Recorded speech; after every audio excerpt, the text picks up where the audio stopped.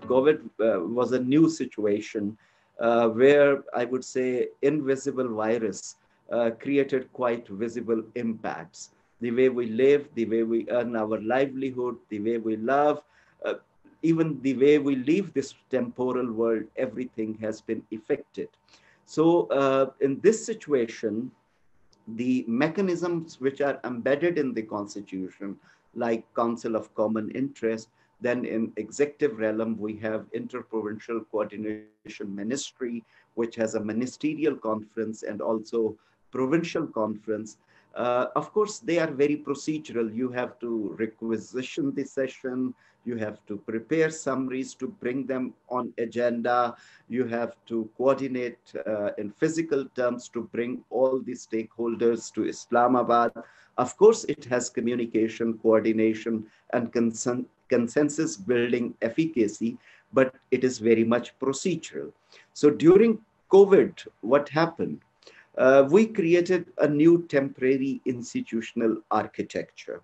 It was not only federal provincial, but it was keeping in view the Pakistan's particular context. It was also civil military.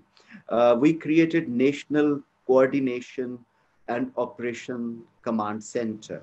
So in that, citizens in uniform, mandate bearers and the authorities, they sat together and they came up with the policy choices and day-to-day decision making. Of course, Prime Minister was taking the lead. Uh, Above this platform was National Coordination Committee, where chief ministers and Prime Minister decided about vital issues.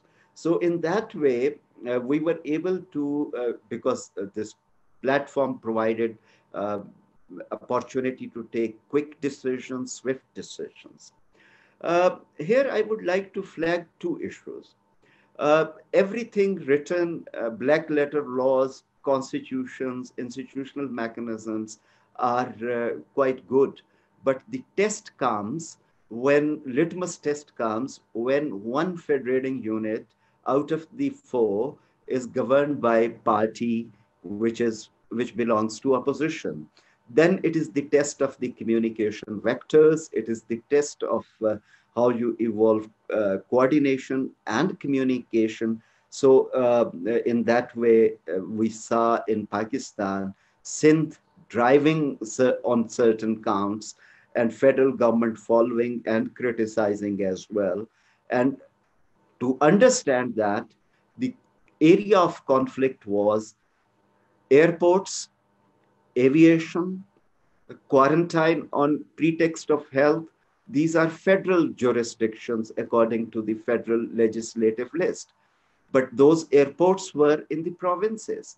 And the first wave of COVID entered Pakistan via Taftan border, the pilgrims coming back from Iran. So the province had to deal with the pilgrims, whereas the border control, the quarantine facilities, which were lacking there in Balochistan, and there was one question as well about Balochistan. So they had limited capacity, but they had to deal with a big crisis. And the federal government was not that swift to establish quarantine facilities or enforce strict border controls. Same happened at Karachi, which is the economic capital and very much connected in terms of air travel and air connections. The provincial government practically went to the airports and tried to conduct testing and things like that. So in that way, it gave birth to a new form of conflicts. Second thing which I wanted to flag, local governments were practically non-existent in Pakistan. Constitutionally, it is the third tier, according to Article 32, according to Article 7, which defines the nomenclature of the state, and according to Article 140A, which empowers the provinces to create local governments which are politically empowered, physically devolved, and administratively able to perform their duties. In Punjab, they were prematurely dissolved. In Khyber Pakhtunkhwa and Balochistan, they have completed their terms. And in Sindh and Islamabad, there were local governments, but they were not involved in the whole process the way they should have been involved. And COVID posed a totally new challenge. Constitution envisage abnormal situations. That's why we have a chapter on emergency provisions. And the triggers are very traditional: war, collapse of economy, breakdown of law and order. Here, there was a situation where economy was shut down, educational institutions were closed, but the traditional triggers, there was a lack of imagination.